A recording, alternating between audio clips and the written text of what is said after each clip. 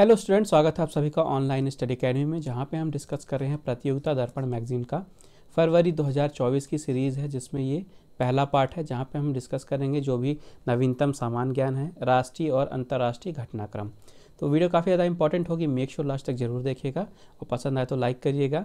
आइए शुरू करते हैं।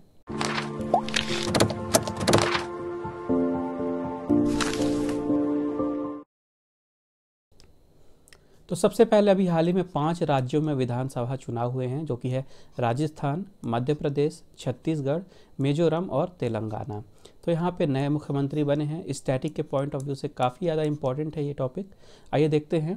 तो राजस्थान के नए मुख्यमंत्री बने हैं भजन लाल शर्मा। मध्य प्रदेश के नए मुख्यमंत्री बन गए हैं मोहन यादव। छत्तीसगढ़ के नए मुख्यमंत्री बने हैं विष्णुदेव साय। मिजोरम के नए मुख्यमंत्री बने हैं लाल दुहोमा और तेलंगाना के नए मुख्यमंत्री बन गए हैं रेवंत रेड्डी। तो ये 5 स्टेट हैं जहाँ पे नए मुख्यमंत्री बने हैं विधानसभा चुनाव के बाद। तो पांचों के आपको नाम याद रखने हैं, मुख्यमंत्री के नाम और कौन से स्टेट के मुख्यमंत्री बने हैं, ये चीज़। आगे बढ़ते हैं। तो यहाँ पे यूनेस्को की एक सूची है जो कि है अमृत सांस्कृतिक विरासत सूची। ये जो सूची है ये यूनेस्को के द्वारा 2008 में बनाई गई थी।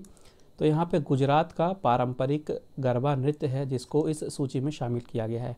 अब देखिए यहाँ से क्वेश्चन कैसे बन सकता है। सबसे पहले पूछ सकता है कि क्योंकि ये रिसेंट में चर्चा में रहा है तो करंट में क्वेश्चन बनने के चांस हैं। तो स्टैटिक से भी पूछ सकता है कि गरबा जो नृत्य है ये किस स्टेट का है। तो ये है गुजरात का। किस सूची में शामिल किया गया है? यूनेस्को की अमृत सांस्कृतिक विरासत सूची में। और क्वेश्चन घुमा के भी पूछ सकता है कि हाल ही में कौन सा नृत्य जो है ये यूनेस्को की इस सूची में शामिल किया गया है। तो ये है गरबा नृत्य। अब ये सूची है क्या? तो देखिए, जो अमृत सांस्कृतिक विरासत है इससे मतलब है कि ऐसी प्रथा, व्यवहार, कला या उत्पाद जिन्हें किसी सामाजिक समूह के द्वारा अपनी सांस्कृतिक विरासत के रूप में स्वीकार किया जाता है। तो इसी टाइप की जो विरासत है इनकी एक सूची बनाई गई यूनेस्को के द्वारा 2008 में, और इसी सूची में शामिल किया गया है गुजरात का गरबा नृत्य। अब बात यहाँ पे यूनेस्को की हुई है तो इसके बारे में स्टैटिक देखते हैं। देखिए, यूनेस्को जो है इसका फुल फॉर्म होता है United Nations educational, scientific and cultural organisation. Full form याद रखिएगा। इसकी स्थापना की गई थी 16 नवंबर 1945 में। अब भारत जो है यहाँ का सदस्य बना था 1946 में। यूनेस्को का मुख्यालय है पेरिस में और प्रेजेंट में यहाँ पे अध्यक्ष है ऑड्रे अजौले। तो ये चीज़ इसके बारे में आपको याद रखनी है यूनेस्को के बारे में। फिलहाल आगे बढ़ते हैं। तो यहाँ पे देखिए, विश्व मलेरिया रिपोर्ट प्रकाशित हुई है 2023 की रिपोर्ट है। ये रिपोर्ट प्रकाशित किसके द्वारा की जाती है? तो विश्व मलेरिया रिपोर्ट प्रकाशित की जाती है वर्ल्ड हेल्थ ऑर्गेनाइजेशन, WHO यानी विश्व स्वास्थ्य संगठन। तो हाल ही में WHO ने ये विश्व मलेरिया रिपोर्ट 2023 की प्रकाशित की है और इस रिपोर्ट में मलेरिया का जो भी स्टेटस रहा है बीते वर्ष में 2022 में, उसके बारे में डेटा दिया गया है। तो इस रिपोर्ट के अनुसार 249 मिलियन मामले अनुमानित हैं और जो 4 देश टॉप इसमें कंट्रीब्यूटर रहे हैं, इसमें देखिए नाइजीरिया में 27% मामले मिले हैं, कांगो लोकतांत्रिक गणराज्य में 12% मामले मिले हैं, युगांडा में 5% और मोजाम्बिक में 4%। तो ये 4 जो बड़े देश हैं ये सबसे बड़े कंट्रीब्यूटर रहे हैं इस रिपोर्ट में। ये जो 244 मिलियन मामले मिले हैं इसके बारे में।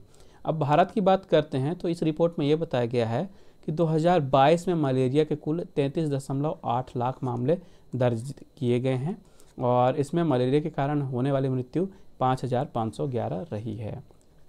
तो ये डेटा आपको याद रखने हैं। इसके बाद यहाँ पे एक विधेयक पारित हुआ है जो कि है मुख्य चुनाव आयुक्त व अन्य चुनाव आयुक्त की जो नियुक्ति और सेवा शर्तें होते हैं इनकी पदावधि का विधेयक। ठीक है, यहाँ पे पदावधि होगा। तो देश के जो मुख्य चुनाव आयुक्त हैं और जो अन्य चुनाव आयुक्त हैं इनकी नियुक्तियों का जो चयन है अब प्रधानमंत्री जी की अध्यक्षता वाली 3 सदस्यीय समिति करेगी। ठीक है, तो इस समिति के अध्यक्ष होंगे भारत के जो प्रधानमंत्री होंगे। इसके अलावा लोकसभा में विपक्ष के नेता तथा एक कैबिनेट मंत्री जो है इस समिति के 2 अन्य सदस्य होंगे। तो स्ट्रक्चर की बात करते हैं, 3 सदस्य होंगे, याद रखिएगा। सबसे पहले प्रधानमंत्री इसके अध्यक्ष होंगे, एक कैबिनेट मंत्री और एक लोकसभा के विपक्ष के नेता। फिर यहाँ पे संस्कृति मंत्रालय के द्वारा एक नई परियोजना लाई गई है जो कि है मेरी गांव मेरी धरोहर परियोजना। ठीक है। तो पूछ सकता है कि मेरी गांव मेरी धरोहर परियोजना है किस मंत्रालय की है, तो यह है संस्कृति मंत्रालय की। तो जो देश में सभी राज्य हैं और केंद्र शासित प्रदेश हैं, यहाँ पे भारत के लगभग 6.5 लाख गांव हैं। इनके सांस्कृतिक मानचित्रण यानी कि मैपिंग, ठीक है, सांस्कृतिक इनकी मैपिंग की जाएगी। इसी उद्देश्य से ये मेरा गांव मेरी धरोहर नाम से एक नई परियोजना संस्कृति मंत्रालय के द्वारा शुरू की गई है। फिर यहाँ पे फोर्ब्स की एक सूची जारी हुई है जिसमें विश्व की सबसे ज़्यादा सर्वाधिक शक्तिशाली 100 महिलाओं को शामिल किया गया है। तो विश्व में जितने भी देश हैं पूरे विश्व भर में, तो टोटल 100 महिलाओं को इसमें जगह दी गई है इस सूची में, सबसे शक्तिशाली 100 महिलाएं। तो सबसे पहले पे रही हैं यूरोपीय आयोग की अध्यक्ष हैं उर्सुला वॉन डेर लेयन, ये नंबर 1 पे रही, यानी कि ये विश्व की अभी सबसे शक्तिशाली महिला मानी जा रही हैं उर्सुला वॉन डेर लेयन, और ये यूरोपीय आयोग की अध्यक्ष है प्रेजेंट में। इस सूची में भारत के नज़रिए से बात करें तो 4 महिलाएं हैं जिनको स्थान मिला है। सबसे ऊपर रही हैं भारत की वित्त एवं कारपोरेट मामलों की मंत्री श्रीमती निर्मला सीतारमण जी, ये 100 रैंकिंग में 32वें नंबर पे रही हैं। इसके बाद रोशनी नादर मल्होत्रा हैं, ये 60वें नंबर पे रही हैं। सोमा मंडल 70वें स्थान पे रही हैं और किरण मजूमदार शॉ 65वें स्थान पे रही हैं। तो ये आपको रैंकिंग याद रखनी है, ठीक है। सबसे पहले कौन रही हैं, उर्सुला वॉन डेर लेयन, और भारत की तरफ से सबसे ऊपर रही हैं श्रीमती निर्मला सीतारमण जी। ओवरऑल इनकी रैंकिंग थी 32वीं। फिर यहाँ पे COP यानी कॉप की हाल ही में दुबई में संपन्न हुआ है कॉप। ये इस साल ये 28वां कॉप सम्मेलन था। Nations framework convention on climate change में शामिल लगभग जो 200 देश हैं, इनका ये वार्षिक सम्मेलन होता है जिसे कॉन्फ्रेंस ऑफ पार्टी कहा जाता है, यानी शॉर्ट में COP कॉप। तो 28वां संस्करण अभी हाल ही में संयुक्त अरब अमीरात के दुबई में संपन्न हुआ है। कहाँ संपन्न हुआ है, दुबई में। तो इसमें UAE के जो उद्योग एवं उच्च प्रौद्योगिकी मंत्री थे सुल्तान अल जाबेर इस सम्मेलन के अध्यक्ष थे, याद रखिएगा। दुबई की अध्यक्षता में हुआ था, सुल्तान अल जाबेर इसके अध्यक्ष थे। ये हैं UAE के उद्योग और उच्च प्रौद्योगिकी मंत्री। इस सम्मेलन में जितने भी देश थे इन्होंने जीवाश्म ईंधन से दूरी बनाने पर सहमति जताई है।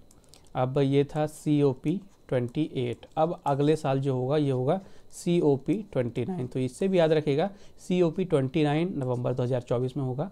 कहाँ पे होगा, अजरबैजान के बाकू में।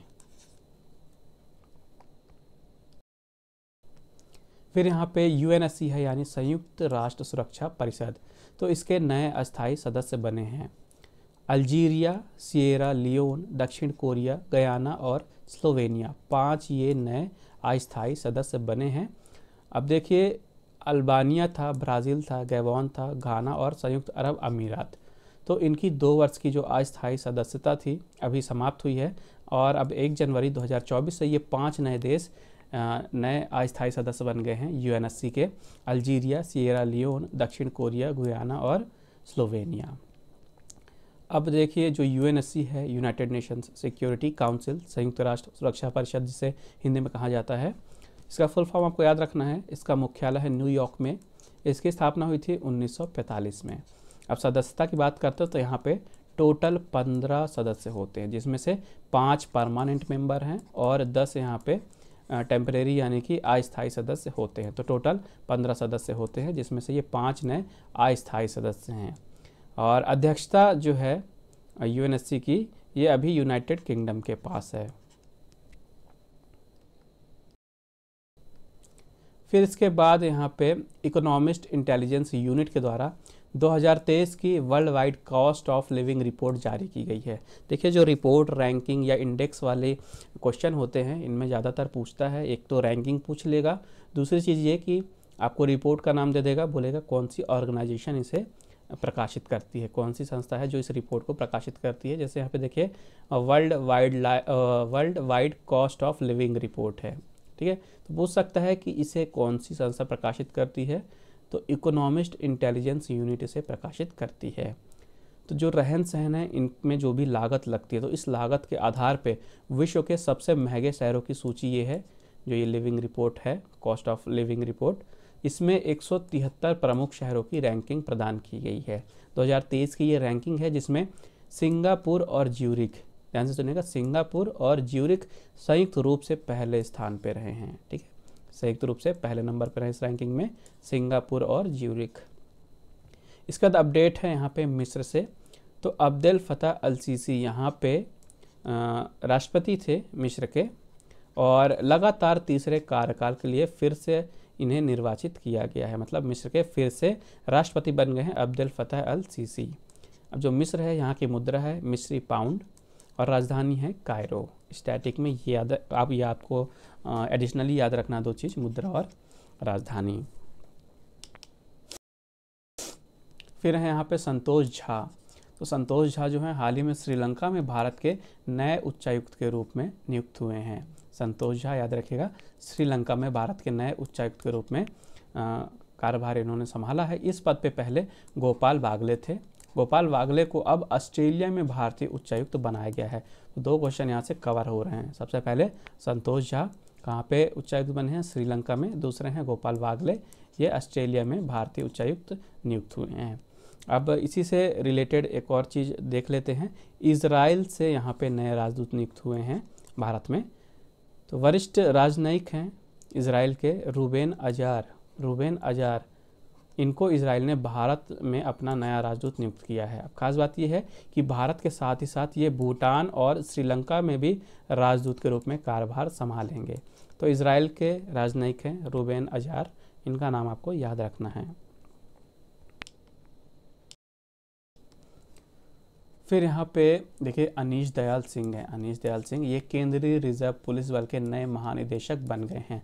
भारत तिब्बत सीमा पुलिस के ये महानिदेशक थे पहले, और अब ये केंद्रीय रिजर्व पुलिस बल के नए महानिदेशक बन गए हैं अनीश दयाल सिंह, इनका नाम आपको याद रखना है। और जब भारत तिब्बत सीमा पुलिस के ये महानिदेशक थे उस पद से हट चुके हैं, इस पद पे अब आ गए हैं राहुल रसगोत्रा। तो राहुल रसगोत्रा जो हैं ये भारत तिब्बत सीमा पुलिस के महानिदेशक बन गए हैं। तो यहाँ पे भी 2 क्वेश्चन हैं।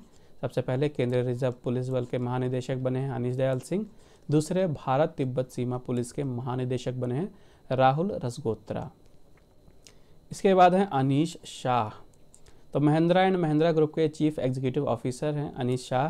हाल ही में इन्हें उद्योग व्यापार जगत के देश का जो प्रमुख संगठन है जिसे फिक्की कहा जाता है, ठीक है, तो फिक्की यानी कि federation of Indian chambers of commerce and industries के ये नए अध्यक्ष बन गए हैं। अनीश शाह जो है ये फिक्की के नए अध्यक्ष बन गए हैं।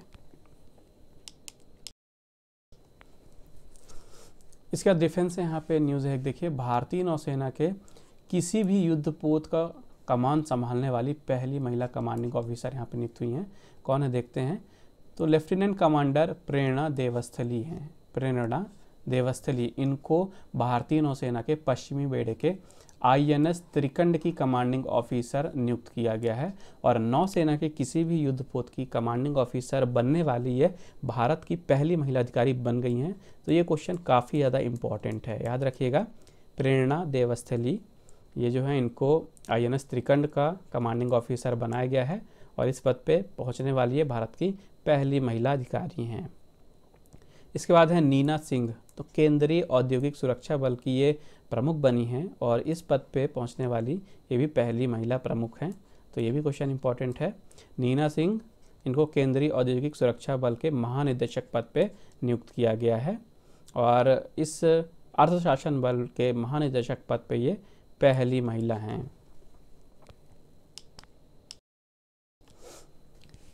फिर यहाँ पे मिस अर्थ की बात करते हैं। अभी कंपटीशन हुआ था 2023 का मिस अर्थ प्रतियोगिता। ये जो प्रतियोगिता है ये वियतनाम में आयोजित हुई थी। तो यहाँ पे अल्बानिया की द्रिता जीरी हैं, अल्बानिया की हैं द्रिता जीरी, इनको मिस अर्थ 2023 चुना गया है। कुछ और अवार्ड हैं जैसे कि Miss earth air, Miss earth water, Miss Earth fire. तो मिस अर्थ एयर है फिलीपींस की यलाना एडुआना। मिस अर्थ वाटर चुनी गई हैं वियतनाम की डू थी लान आन, और मिस अर्थ फायर चुनी गई हैं थाईलैंड की कोरा बिल्लॉट। तो सबसे इम्पोर्टेंट नाम तो है द्रिता जीरी का, सबसे बड़ा अवार्ड यही है। बाकी 3 नाम भी आपको याद रखने हैं। इसी के साथ अभी हाल ही में मिस इंटरकॉन्टिनेंटल प्रतियोगिता हुई थी, ये हुई थी मिस्र में।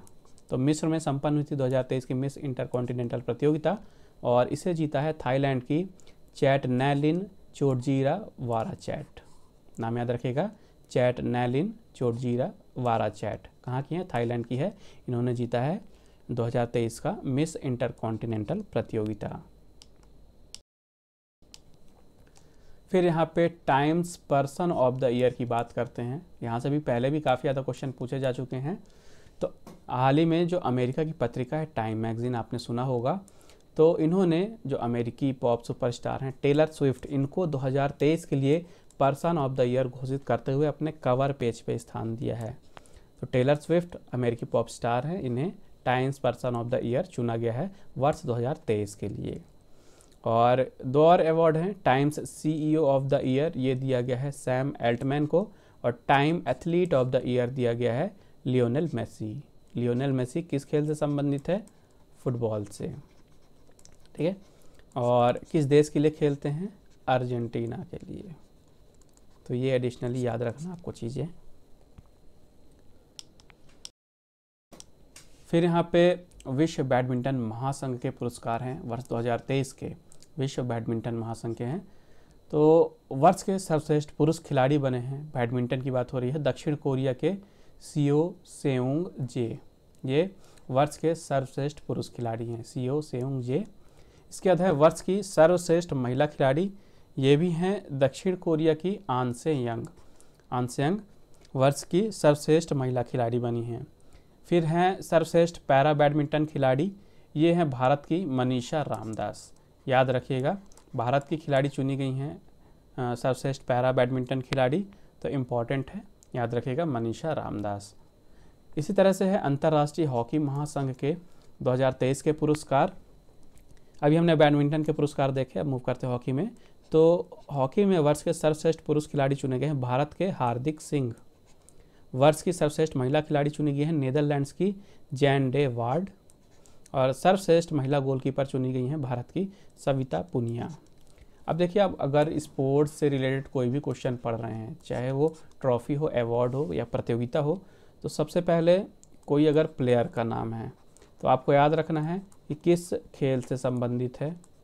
दूसरी चीज़, किस टीम के लिए या किस देश के लिए वो खेलते हैं, ठीक है। इसी तरह से कोई अगर ट्रॉफी का नाम है तो ट्रॉफी आपको याद रखना है कि वो किस खेल से संबंधित ट्रॉफी है। इसके बाद खेल रत्न पुरस्कार की बात करते हैं। मेजर ध्यानचंद खेल रत्न पुरस्कार काफ़ी ज़्यादा इम्पोर्टेंट है।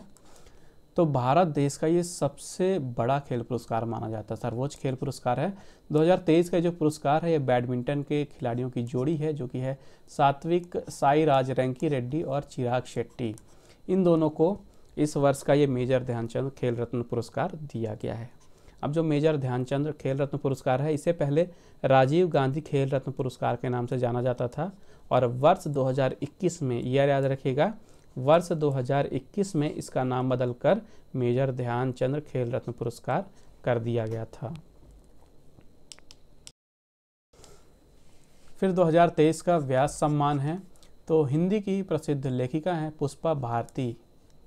पुष्पा भारती का वर्ष 2016 में इनका संस्मरण प्रकाशित हुआ था, जिसका नाम था यादें यादें और यादें। इस संस्मरण के लिए इन्हें के बिरला फाउंडेशन का वर्ष 2023 का व्यास सम्मान दिया गया है। अब देखिए यहाँ से कितने क्वेश्चन बन सकते हैं। सबसे पहले कि व्यास सम्मान किस संस्थान के द्वारा दिया जाता है, तो के बिरला फाउंडेशन के द्वारा दिया जाता है। अब 2023 का जो व्यास सम्मान है किसे दिया गया है, तो ये दिया गया है पुष्पा भारती को। इनके संस्मरण का नाम क्या है? इनके संस्मरण का नाम था यादें यादें और यादें। इन्हीं के लिए ये पुरस्कार इन्हें दिया गया है। इसी तरह से है तानसेन सम्मान, जो कि वर्ष 2022 का दिया गया है। याद रखिएगा, वर्ष 2022 का ये सम्मान है। तो शास्त्रीय संगीत में उत्कृष्ट योगदान के लिए मध्य प्रदेश शासन के द्वारा ये पुरस्कार दिया जाता है, राष्ट्रीय तानसेन सम्मान। तो इस वर्ष यानी 2022 का जो रिसेंट में दिया गया है अवार्ड, ये कर्नाटक के शास्त्रीय संगीत के गायक हैं पंडित गणपति भट्ट हसनगी, इनको दिया गया है। 2022 का तानसेन सम्मान पंडित गणपति भट्ट हसनगी को प्रदान किया गया है, जो कि कर्नाटक को बिलोंग करते हैं। इसी तरह है शांति, निशस्त्रीकरण और विकास के लिए इंदिरा गांधी पुरस्कार, जो कि वर्ष 2023 के लिए दिया गया है। 2 व्यक्तियों को संयुक्त रूप से इस वर्ष ये पुरस्कार दिया गया है। एक है अर्जेंटीना मूल के हैं, इजरायली व्यक्ति हैं, इजरायली पियानो वादक हैं, इनका नाम है डेनियल बरेन बोइम।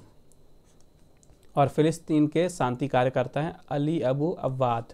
तो इन दोनों व्यक्तियों को संयुक्त रूप से 2023 का ये शांति, निशस्त्रीकरण और विकास हेतु इंदिरा गांधी पुरस्कार दिया गया है, डेनियल बरेन बोइम और अली अबू अव्वाद।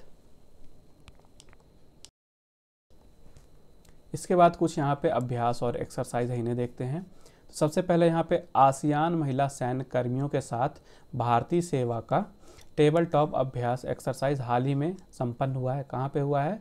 दिल्ली में। तो भारतीय सेना का ये एक्सरसाइज था। भारतीय सेना किसके साथ था? आसियान महिला सैन्य कर्मियों के साथ टेबल टॉप अभ्यास था। कहाँ हुआ है? दिल्ली में। इसी तरह से भारत अमेरिका का विशेष सशस्त्र बलों का संयुक्त अभ्यास है, जिसका नाम है वज्र प्रहार। वज्र प्रहार 2023 हाल ही में कहाँ पे संपन्न हुआ है? ये मेघालय के उमरोही में संपन्न हुआ है। भारत और अमेरिका की थल सेनाओं के बीच में भी एक वार्षिक अभ्यास हुआ है, जिसका नाम ही है युद्ध अभ्यास। ये अभी हाल ही में अमेरिका के अलास्का में संपन्न हुआ है। और भारत और वियतनाम का संयुक्त सैन्य अभ्यास है, जिसका नाम है विनबैक्स 2023। ये हाल ही में वियतनाम की राजधानी हैनोई वहाँ पे संपन्न हुआ है। तो देखिए एक्सरसाइज से क्वेश्चन ज़्यादातर पूछता है, जैसे नाम दे दिया वज्र प्रहार किन 2 देशों के बीच में होता है? तो भारत और अमेरिका के बीच में। इसी तरह से युद्ध अभ्यास ये किसके बीच में होता है? ये भी भारत और अमेरिका के बीच में होता है।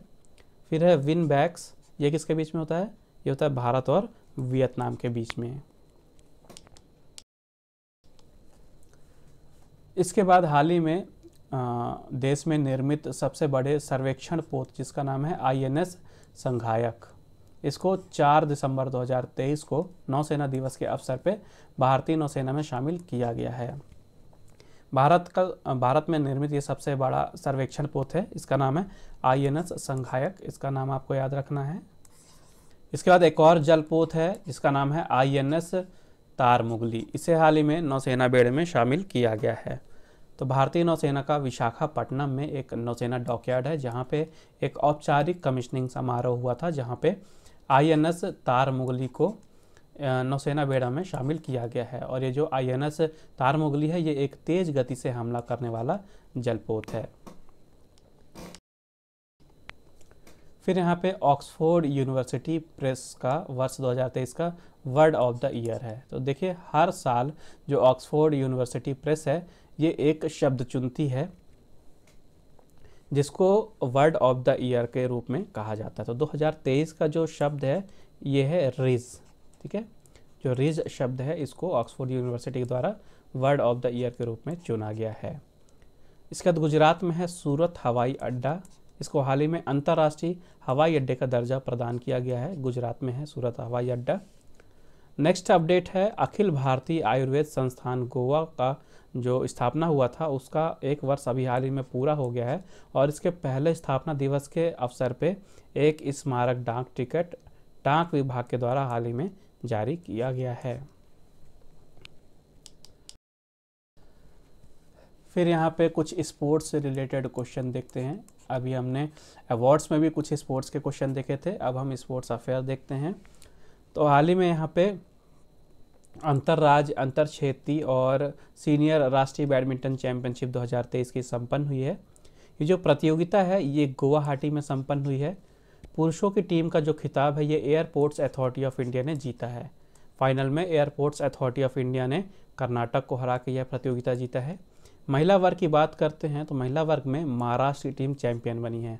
महाराष्ट्र की टीम ने फाइनल में एयरपोर्ट्स अथॉरिटी को फाइनल में हराया है और इस वर्ष की यह प्रतियोगिता जीती है।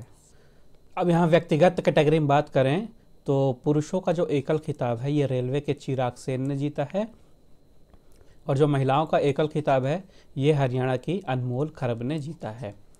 तो देखिए टीम इवेंट में पुरुषों की जो इवेंट हुई थी, पुरुषों का कंपटीशन, इसमें एयरपोर्ट अथॉरिटी ऑफ इंडिया ने इस टूर्नामेंट को जीता। महिलाओं में महाराष्ट्र की टीम ने जीता है।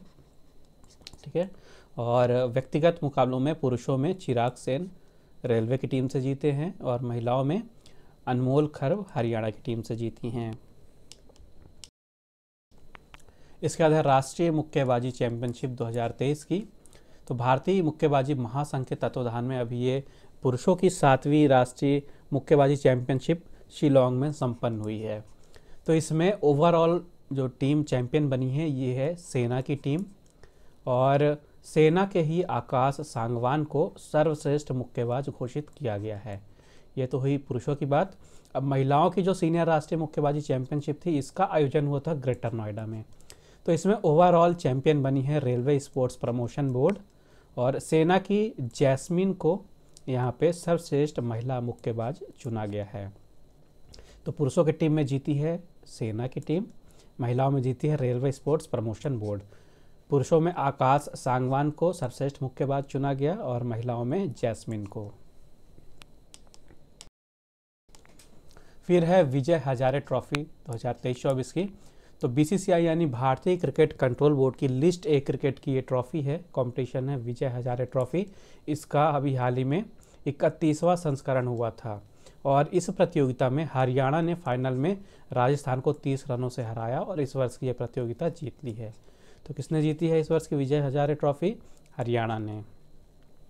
इसके बाद क्रिकेट से एक और न्यूज़ है। तो भारतीय क्रिकेट टीम के जो मुख्य कोच हैं अभी प्रेजेंट में राहुल द्रविड़, इनका कार्यकाल अभी फिर से बढ़ा दिया गया है। तो 2024 में आईसीसी T20 विश्व कप होगा, और तब तक के लिए इनका जो मुख्य कोच का रोल है, कार्यकाल है, इसे बढ़ा दिया गया है। अब देखिए 2024 में T20 विश्व कप होगा। ये कहाँ पे होगा?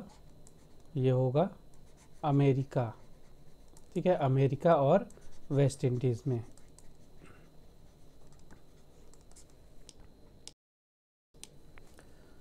फिर यहाँ पे टेनिस का इंटरनेशनल हॉल ऑफ फेम है, ठीक है, international hall of fame tennis का। तो भारत के पूर्व टेनिस स्टार हैं लिएंडर पेस और विजय अमृतराज, और इनके साथ ही साथ ब्रिटेन के पत्रकार रिचर्ड इवांस, इनको हाल ही में टेनिस का जो इंटरनेशनल हॉल ऑफ फेम है इसमें शामिल किया गया है। अब जो लिएंडर पेस हैं और विजय अमृतराज हैं, इन्हें टेनिस हॉल ऑफ फेम में शामिल किया गया है, और ये न सिर्फ भारत के बल्कि एशिया के पहले पुरुष बने हैं जिन्हें टेनिस के हॉल ऑफ फेम में शामिल किया गया है। तो 2 प्लेयर हैं, लिएंडर पेस और विजय अमृतराज, दोनों का नाम इंपॉर्टेंट है, याद रखिएगा। फिर यहाँ पे भारतीय नौसेना अकादमी का एडमिरल कप है 2023 का। तो भारतीय नौसेना अकादमी के तत्वाधान में अभी हाल ही में एडमिरल कप सेलिंग रेगाटा नौकायान नौका दौड़ प्रतियोगिता हुई थी, जिसका 12वां संस्करण अभी हाल ही में एझिमाला में संपन्न हुआ है। तो इसमें जो इटली की टीम है ये विजेता बनी है, और भारत की टीम इसमें उपविजेता रही है। याद रखिएगा, इटली की टीम विजेता रही है और भारत की टीम उपविजेता रही है। अब व्यक्तिगत स्पर्धा की बात करें तो रूस के सीमैन गोरकुनोव ये पुरुष वर्ग में पहले स्थान पर रहे हैं, और महिला वर्ग में ब्रिटेन की ऑफिसर कैडेट है लूसी बेल, ये प्रथम स्थान पर रही हैं। तो पुरुषों में सीमैन गोरकुनोव और महिलाओं में लूसी बेल। ओवरऑल टीम में इटली जीती है और भारत उपविजेता रही है। इसके बाद है पहले खेलो इंडिया पैरा खेल। अभी हाल ही में ये नई दिल्ली में संपन्न हुए हैं। पहली बार हुआ भारत में कि राष्ट्रीय स्तर पे ये पैरा खेल आयोजित किए गए हैं। इनका नाम था खेलो इंडिया पैरा खेल, और ये पहली बार आयोजित किए गए थे। नई दिल्ली में हाल ही में ये संपन्न हुए हैं। पदक तालिका की बात करते हैं तो सबसे ऊपर रहा है हरियाणा। हरियाणा ने इस प्रतियोगिता में टोटल 105 पदक 105 मेडल जीते हैं, और इसके साथ ही पहले नंबर पर रहा पदक तालिका में। इसका जो शुभंकर था, यानी कि मैस्कॉट जिसे बोलते हैं, कई बार आपने एग्जाम में देखा होगा, कोई भी इवेंट से मैस्कॉट भी पूछते हैं। तो खेलो इंडिया पैरा खेल का मैस्कॉट यानी शुभंकर था उज्ज्वला। उज्ज्वला एक छोटा सा गौरैया पक्षी है जिसका नाम उज्ज्वला दिया गया था। इसके बाद है राष्ट्रीय बिलियर्ड्स एवं स्नूकर चैंपियनशिप 2023 की। हाल ही में ये जो प्रतियोगिता है ये चेन्नई में संपन्न हुई है, और जो पुरुषों का खिताब है ये RSPB के मलकीत सिंह ने जीता है। इन्होंने फाइनल में पांडु रामैया को हराया। महिला वर्ग की बात करते हैं तो मध्य प्रदेश की अमी कमानी ने इस प्रतियोगिता को जीता है महिला वर्ग में। इन्होंने फाइनल में चेन्नई की अनुपमा रामचंद्रन को हराया है। तो पुरुषों में जीते हैं मलकीत सिंह और महिलाओं में जीती हैं अमी कमानी। इसके बाद कुछ महत्वपूर्ण दिवस हैं दिसंबर के, आप चाहे तो इसका स्क्रीनशॉट ले लीजिए या आपको इस सेशन की जो पीडीएफ है वो मिल जाएगी टेलीग्राम चैनल पे, वहाँ से आप डाउनलोड कर लीजिएगा। टेलीग्राम चैनल पे इसकी पीडीएफ मिल जाएगी, दूसरे इंपॉर्टेंट न्यूज़पेपर मैगजीन है उनकी पीडीएफ मिल जाएगी, job alerts, notification, daily vocab, GK, current affair सब कुछ एक ही प्लेस पे अवेलेबल है। तो टेलीग्राम पे ज़रूर ज्वाइन करिएगा। टेलीग्राम की लिंक आपको इस वीडियो के डिस्क्रिप्शन में मिल जाएगी। फिलहाल यहाँ पे देखते हैं कौन कौन से महत्वपूर्ण दिवस पड़े हैं दिसंबर में। तो सबसे पहले और सबसे इम्पोर्टेंट है विश्व एड्स दिवस, वर्ल्ड एड्स डे। ये मनाया गया 1 दिसंबर को। 3 दिसंबर को मनाया गया दिव्यांग जनों के लिए अंतर्राष्ट्रीय दिवस, और 3 दिसंबर को ही पूर्व राष्ट्रपति डॉक्टर राजेंद्र प्रसाद जी की जयंती पड़ती है। 4 दिसंबर को मनाया गया नौसेना दिवस। 5 दिसंबर को मनाया गया विश्व मृदा दिवस यानी वर्ल्ड सॉइल डे। 6 दिसंबर को मनाया गया नागरिक सुरक्षा दिवस। 7 दिसंबर को मनाया गया सशस्त्र बलों का झंडा दिवस। 9 दिसंबर को मनाया गया संयुक्त राष्ट्र भ्रष्टाचार निरोधी दिवस। 10 दिसंबर को मनाया गया अंतर्राष्ट्रीय मानवाधिकार दिवस। 11 दिसंबर को मनाया गया अंतर्राष्ट्रीय पर्वत दिवस। 14 दिसंबर को मनाया गया राष्ट्रीय ऊर्जा संरक्षण दिवस। फिर 16 दिसंबर को मनाया गया विजय दिवस। 19 दिसंबर को मनाया गया गोवा, दमन व द्वीप का मुक्ति दिवस। फिर 20 दिसंबर को मनाया गया विश्व मानव एकता दिवस। 22 दिसंबर को मनाया गया राष्ट्रीय गणित दिवस। 23 दिसंबर को मनाया गया राष्ट्रीय किसान दिवस। 24 दिसंबर को मनाया गया राष्ट्रीय उपभोक्ता दिवस। 25 दिसंबर को मनाया गया सुशासन दिवस। 26 दिसंबर को मनाया गया वीर बाल दिवस। और 28 दिसंबर को मनाया गया कांग्रेस पार्टी का स्थापना दिवस। 28 दिसंबर 1985 में कांग्रेस की स्थापना की गई थी। तो सारे ही दिन इंपॉर्टेंट हैं, आप स्क्रीनशॉट ले लीजिए, बार बार आप रिवाइज करेंगे तभी आपको याद रहेगा। इसके बाद कुछ महत्वपूर्ण पुस्तकें, बुक्स एंड ऑथर्स की बात करें तो यहाँ से भी क्वेश्चन बनते हैं, देखते हैं। तो देखिए इधर बुक्स का नाम है और इधर इनके ऑथर हैं यानी लेखक हैं, लेखिका हैं। तो सबसे पहली बुक है बर्निंग रोजेज इन माई गार्डन, इसे लिखा है तस्लीमा नसरीन ने। फिर है वेलकम टू पैराडाइज, इसे लिखा है ट्विंकल खन्ना ने। फिर है वी ऑल्सो मेक पॉलिसी, इसे लिखा है सुभाष चंद्र गर्ग ने। फिर है रोमन स्टोरीज, इसे लिखा है झुम्पा लाहिरी ने। फिर है ब्रेकिंग द मोल्ड, इसे लिखा है रघुराम जी राजन और रोहित लांबा ने। फिर है Pranab my father a daughter remembers, इसे लिखा है शर्मिष्ठा मुखर्जी ने। तो यहाँ पे ये 6 पुस्तकें हैं और इनके लेखक लेखिका है, इनका आपको नाम याद रखना है। फिर से देख लीजिए एक बार, burning roses in my garden Taslima Nasreen, welcome to paradise Twinkle Khanna, we also make policy Subhash Chandra Garg, Roman stories Jhumpa Lahiri, breaking the mould Raghuram जी राजन व Rohit Lamba, Pranab my father a daughter remembers Sharmishtha Mukherjee. तो आज के अंक में बस इतना ही। आई होप आपको वीडियो यूजफुल लगी होगी। वीडियो पसंद आई तो प्लीज़ वीडियो को लाइक ज़रूर करिएगा, ज़्यादा से ज़्यादा शेयर कीजिए अपने दोस्तों के साथ, और आपने अगर अभी तक चैनल को सब्सक्राइब नहीं किया है तो सब्सक्राइब करके बेल नोटिफिकेशन ऑन कर लीजिए कि जैसे ही सीरीज़ का अगला पार्ट आए आपको नोटिफिकेशन आ जाए।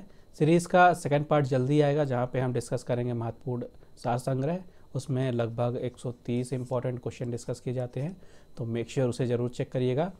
रिसेंट के मंथ की पीडी की भी एनालिसिस अवेलेबल है, प्लेलिस्ट में आपको मिल जाएगी, उसे भी ज़रूर चेकआउट करिएगा। बाकी मिलेंगे नेक्स्ट वीडियो में, तब तक के लिए take care and thank you guys.